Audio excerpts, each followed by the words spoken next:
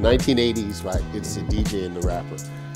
By the 1990s, the producer has replaced the DJ. It feels as though we're in a moment where even the producer is disappearing in our sense of what hip hop is, right? We talk about artists, but we don't talk about producers when we talk about artists. When I talk to younger producers, as time goes on, it's gonna be harder for you to separate yourself from anybody else.